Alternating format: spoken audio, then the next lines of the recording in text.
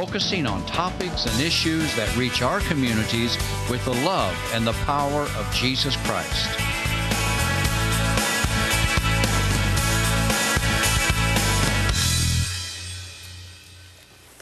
And thank you for joining us here at Outreach Connection. I'm Gary Schluckebeer, your host.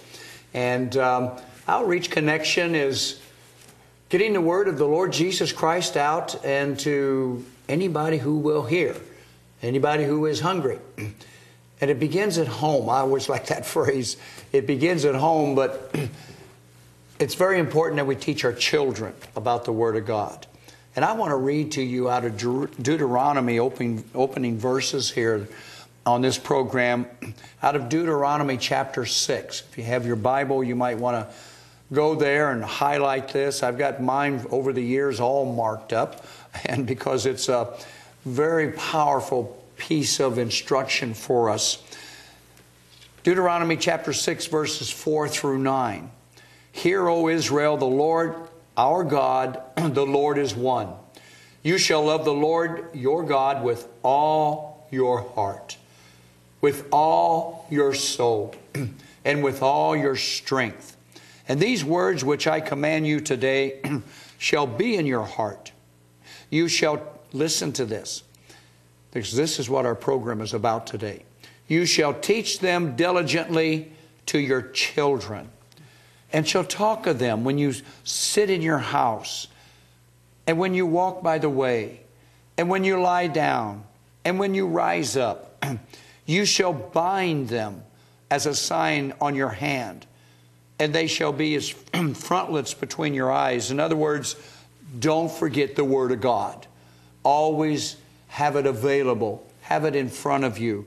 The last verse we read, you shall write them on the doorpost of your house and on your gates.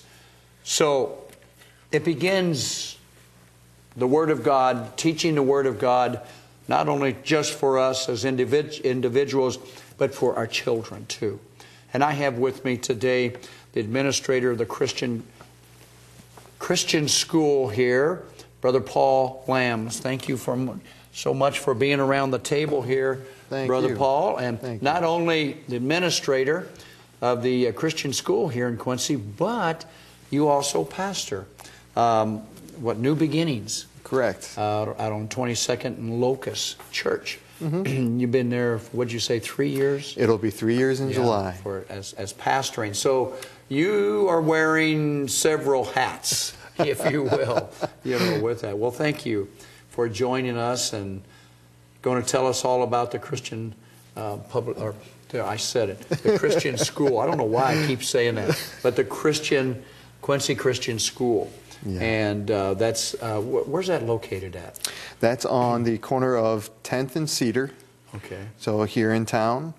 So yeah, and 10th and Cedar is also, there's a big church there, building. Right. Too, Madison or Grandview. Grandview Church. Grandview Church, yeah. Housed in that. And many people will probably recognize the church as being the former St. John's Catholic Church many years ago and school.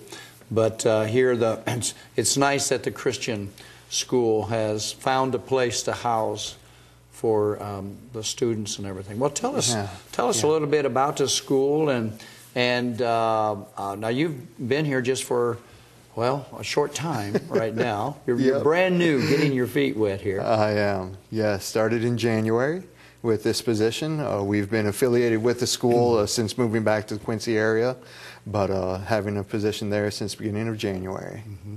And you have children yourself? Yeah, we have 4 boys, so my wife is a very busy, godly woman. Where would we be without... I liked what you said before we went on air. I have a very supportive wife. To be able to be the administrator of a school and the pastor of a church also is just pastoring alone is a big job, if you will, or calling, and however I want to tell it. Well, tell us a little bit about your school. How many students do you have at the school? And Well, we have 70 students enrolled at the school right now. We are a K through 12 school. We offer a variety of subjects. So one subject that is mandatory through all classes is the Bible. And with our elementary, we have Bible class that is led by our teachers. But when you get into the secondary department, which consists of the 6th grade through 12th grade, we have a Bible professor who is also the dean of students. Oh, okay. And so we have every day they are being equipped with Bible knowledge and Bible ways to live it out and serve God. Then on Wednesdays, we also have special chapel time for the elementary in the afternoon and the secondary department in the morning. Okay, okay. So, of course, the regular arts or the classes are given reading, writing, math, you know, arithmetic. Yes. But of course, the Christian aspect of it is, you know, to school the children in what the Word of God says. You know, from the time that not only at home, but here they can have that Christian education. Right, right. And we have a great staff that really invests God into the lives of the students. And God has really been blessing the students and blessing the school as a result. We have consistently, over the past, quite a few years now, been testing 2 grade levels above national norm. And a lot of that I attribute to not only the level of academics we have, but to the investing that God is in everything. And we show that through all areas of academics. And you've been in the classroom over the years. Right. I've had an opportunity to substitute there on a fairly regular basis. And just really have grown to love the atmosphere, love the people, families. So, well, tell us what your day is like. How does an administrator of a Christian school, what's their day like? How does your day begin? Well, normally I begin by trying to be downstairs to meet students, meet parents, and just welcome them into the building. After that time, I go upstairs and I try to block out a 10-15 minute time period where I can just totally go to God for the students and families, for their day, for their week, and just spend time pouring over them in prayer. After that, I will go to my emails, because I believe in correspondence back and forth, and see if there's any things that I need to address at the time or questions to answer. And then I just come back into the office and continue to greet staff and just see if there's anything that I can help them out with in preparing for the day. Well, I'm sure there's plenty to do. I'm sure there's a lot knocking on your door, a lot on your plate, and being in a position like that, an administrator at the school. Now, your time schedule for the school, do you run coordinate with the public schools, or how does this work? We do try to coordinate with the public schools and their days off. I know this year, because of scheduling, our Easter break is a little different than this public schools program. And then also for snow days, we need to watch. We have quite a few staff and students as well who live in the rural community. And so we need to watch their atmosphere, their roads for winter weather. And we kind of compensate by starting a little bit earlier. I think we start 1 week earlier than the public school system. Oh, do you? Okay. Just to compensate, because we don't want to lose that time in the classroom. So, of course, because of inclement weather, when the public schools are closed down, you're closed down. Yes. By and large, to follow with their plan, too. Now, with your K through 12, do you have some athletic teams? We've had a boys and girls basketball team this past year. We are looking to maintain that, but yet also we're considering the possibility of opening up to a volleyball schedule for this coming year. So we're excited about that and in prayer about that. Yeah. And then you've got an event coming up too. Yes, we have our big fundraiser. We have a pancake and sausage breakfast that includes the silent auction. We have donated materials from around the city of Quincy that people can bid on for an auction. And it's a great food. It's a great time of fellowship to come together and just sit down and talk and see how we can continue moving forward with God together. April 23rd, pancake and sausage, 7 a.m. till 11 a.m., and then the silent auction. That you with a free will donation. Yeah. For all that. Yeah. Okay. Well, that better mark it on your calendars out there. You know, get it on your calendar so that you can take Mama out to breakfast. You know? There you go. There you go. Yeah, with that.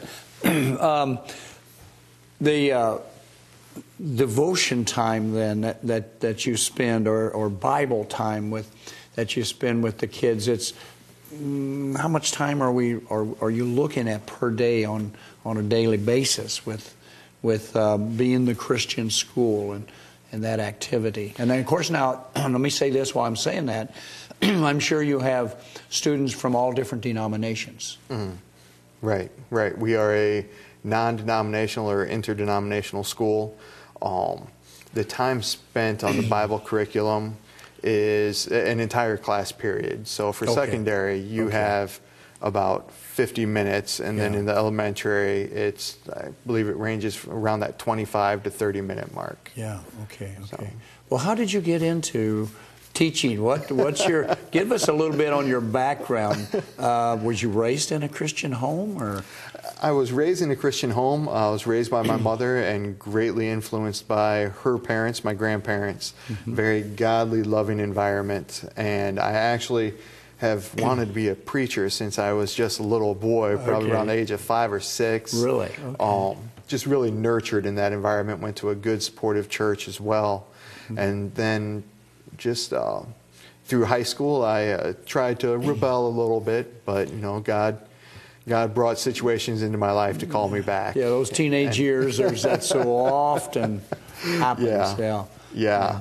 But he blessed me with providing a wonderful woman into my life, my wife, to come along, and we started dating, and I knew she was the one. I could not let her go. So we got married. She was 19, I was 21, and we were married, went on the honeymoon for a week, took a week to pack, and then moved down to Hannibal, Missouri for school. And you went to school. So, and then started ministry. I was in youth ministry for the majority of the time. Okay. And then in 2009, I decided to go into senior ministry, and that led us back up to Northern Illinois, closer to family. And then in 2013, was asked to come back down to Quincy and be the pastor at New Beginnings Church. Quincy's a good town, isn't it? We have really enjoyed it. We like it. Yeah, Quincy is, well, I've raised my kids here, and over the years, too, with being in and out, too, with ministry work and everything. But Quincy's an excellent town, an excellent school system. And then I'm so thankful we've got the Christian school that we have for a choice. Right. That people have. And then on the event coming up, on the breakfast and the silent auction, and is this the first year you're doing that, or is that? This is going to be our 19th pancake and sausage breakfast. So how long has the school been in existence? Now, I know it hasn't always been there. Right. It was at another location for a while, but I believe the first classes started in 1997. Oh, okay. So it's well, as we know, too, as we talk about it, certified as far as in our area. Correct. And reputation and everything. Then how do you mix the blend of being a pastor then and find the time to pastor a church and to administrate a school? How many hours are you at the school, for example? Let me go there. Normally, I will start my day around the 7:30 mark, and I try to leave. I promised my wife that I would try to leave around the 4 o'clock mark, but sometimes situations happen. They're a little later. But so I try to do that. During those time periods, come home, spend a little time with my boys and with my wife, and then I began either studying for my sermon on Sunday morning, or I'm doing a 1-year master's program through Hannibal LaGrange College, so I have to do the homework during that time as well. You are a busy man, yeah. Well, continued education for the educator is something that goes hand in hand. Very true, very true. Yeah. especially in pastoring and everything. Then can I just say then, what's your church times? What for New Beginnings? What time are your church services there? We have our children's service on Wednesday evenings from 6:30 to 8:30, or 6 o'clock to 8. Okay. I believe it's 6 o'clock to 8 o'clock, and then our morning service, Sunday school, is at 9:30, with the morning service at 10:30. Okay. Yeah. And then, but let me tell you, our audience out there, it takes a lot of time for preparation just for all of that. Yeah. You know, the pastors are preparing to shepherd the sheep when they come in on Sunday morning. And that's why it certainly needs, that pastor needs a good wife. Yes, very much, very much. She really supports all of this. She helps keep me in check and keep me in line. We both look at these as opportunities to minister to people. And so with that, we keep moving forward, knowing that God will sustain us. And the other hand is the school and the church are both very supportive of both areas, and really are understanding and lenient. If I need to go and do something with a congregation member, they understand that at the school, and then at the church they understand if I have a school function. They work hand in hand, and it is truly amazing. That's good. Now back to the school on curriculum. Do you have any foreign languages that you share or teach? We do have Spanish available to our secondary students there at the school. As well as one of the Bible classes is a Greek class as well. So we have both of those languages offered at the school right now. Okay. And then, I don't know if we've talked about this, but you are set up with, as far as the school buses, the public school buses for transporting students. Right. We do have that option available, and we do have a handful of students that are able to use that mode of transportation. Yeah. So, because certainly that's always needed. And then you have a web page that I would recommend for those of you all who are listening, maybe interested in checking out the Christian school, www.quincychristianschool.org. And if you would go on there, you would be able to see different information about the school and everything. Just pull that up. Or can I just say, if somebody wants to come and check you out, visit, to come by the school? Yes, I love to talk, so definitely come by and sit down with me. Yeah. And so that they can see firsthand. Yeah. Because it's a beautiful building, it really is. We are truly blessed. Yeah, with that school building. And so keeping yourself busy with all that you've got on your page and everything. Now, so I'm assuming during the school year, when school is out in the summertime, that's when you take your time too with vacation. But I do know that administrators work over and above that, even when school isn't in session, right? True, very true. Yeah. So, and of course, like you said, your family is very important. Right. The best advice I got in going into marriage counseling was that the family is the first ministry. And so I really try to take a night and the following day to just focus on family, invest in them, and let them know that Dad is still here. Yeah, right. So. Well, it's just like the opening Bible verse that I read out of Deuteronomy chapter 6, the importance, you shall teach the Word of God diligently to your children. And I think I said in my opening here too, it begins at home. Right. We can, let's send the kids off to Sunday school or something to learn about God, or we'll send the kids to the Christian school, but yet God's never talked about at home. It begins at home. Right. We are there to help support that. Yeah. So, yeah. And then, now I'm assuming you have a regular, now I'm going to call it, you may call it something different, but a PTA. Okay, maybe it's called something different, I don't know, but parent-teachers Association? Yes, yes. We have a wonderful group of ladies that are parents who are in charge of that, and they really help connect the teachers and the parents, and just really are there to encourage and support the staff and find out ways that we can better connect with the families as well. Yeah, yeah. And I'm sure, I guess, they're responsible for the breakfast? They are going to have a huge part in hosting this breakfast for us, yes. To have a part in all of that.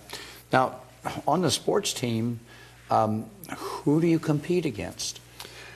We basically compete against area schools that are about the same size. We play a team from Keokuk and a team from, we've played Quincy Christian, or Quincy Homeschool group in the past. Burlington has a team that we've played against, and just really anyone of about the same size and same skill, we are open to playing against. Yeah. Is there a gymnasium there? Do you have a gym? Yes, we do have a gym right on campus. Okay, so all of that is available to you also with that. So, well, I'll tell you, Christian education in this day and age, I think, is so, as people are looking maybe for an alternative, you know, and that this. And I guess your tuition fee and everything is on your webpage, or? We ask that you call so we can discuss tuition prices with everyone. We do try to meet people's needs as best we can, so we do offer a few discounts throughout the year, including reference families. Okay.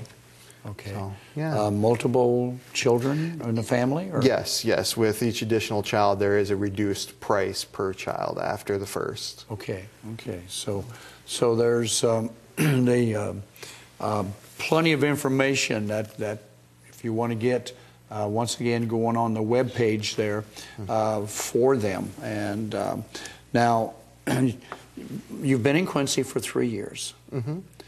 And you've taught there in the classroom some, and so have you ever been an administrator before? I mean, I'm going to put you on the spot here. Have you ever been an administrator before, or were you knew what you were walking into? I've never held the position before, but while we were up in Northern Illinois, the private school where my wife and I both attended, it mirrors Quincy Christian, almost identical. And so I had the opportunity to be on the school board up there while our son was enrolled, and just got to see behind the scenes what all went on, and what I didn't realize God doing the past 13 years. I thought it was just me supplementing my income. God had me in school systems as substitute teacher or on a school board, and just really preparing me for all aspects, not only administrative level, but to see also what the teachers truly go through, and so to be very empathetic towards that. Right. I think there's nothing like classroom experience. Very true. Very true. You know, before the administrator goes, so that you understand and have a heart for the teacher. If the teacher comes, I'm just throwing this out, your teacher comes to you, I got this child, I got this problem. You already been there, done that. Yes. And I know every situation is different, though. Right, right. You get to see it from the teacher's aspect, but also being in ministry and really working with families, you get to see that maybe there's something else that the child needs or is expressing at that moment. So, yeah. Well, I'll tell you, Christian education is so important. And I'm saying that for our audience out there, how important it is that it's just like the word said here out of Deuteronomy chapter 6, talk about the Word of God, talk about God all the time. And one of the things that I have found over the years of pastoring, even people who come to church every Sunday with their families really don't talk about God at home. And this is where it needs to start, so that we're so comfortable with talking about Jesus Christ. He's our life. He's a part of our life. It's not just being ministers or an administrator of a Christian school that we feel that way. even before I was in the ministry, the Word of God was so important to my life and to my family's life that I wanted to do everything that I could to teach my children about God. Right. Just like the school is doing everything they can to teach the children about God Almighty, Jesus Christ our Savior. It's a Christian school, and about the Holy Spirit. Amen. You know, to lead and guide us. And once again, Deuteronomy 6 here tells us very largely, very strongly, huge, if I can put it that way too, to really stress how important it is to have the Word of God in our life and to use it. And maybe you're out there and maybe you've slipped away from the Lord. Maybe you went to a Christian school in your younger years. And maybe for some reason you've rebelled, or maybe church hurt, or something happened, or you just kind of gave up on serving the Lord. I want to encourage you to come back to the Lord, because our time is short. And John talks about telling that Jesus is, John chapter 14, verse 6, He is the truth. He is the way. And He's the way to the Father in heaven. There's no other way. And if you have never given your heart, and I want to encourage you just to go back to the old paths, the foundation of your life, and remember what you have fallen from is what the Word of God says too. And you may say, well, Gary, I don't know how to do that. I don't pray anymore. I've said this before, and I'll say it again on the program. You talk to God just like Brother Lamm and I have been sitting here talking. You talk to God just like I'm talking to you right now. And you say, Dear Lord, I am a sinner, and I confess my sin, and I need you back in my life. Or if you haven't had Him in your life before, He's there for you. He's waiting with open arms to come and take you in. And He'll show you, He'll give you His love, and that you won't love the things of the flesh or the things that you used to. Get yourself a Bible if you don't have one, and begin reading in the book of John, the Gospel of John. Go in the contents of the front, you'll find that. Pray to God, talk to God. If you don't have a church home, or if you did have one, get back. Get back, because you need that fellowship. And you need that discipleship training. I need training all the time too. That's why school is so good. God bless you for joining us here at Outreach Connection. Brother Lamm, thank you so much for being around the table with me here. I'm Gary Schluckabeer, your host, and thank you for just joining in today. God bless you greatly. Contact us at Outreach Connection, WTJR 222 North 6th Street, Quincy, Illinois 62301.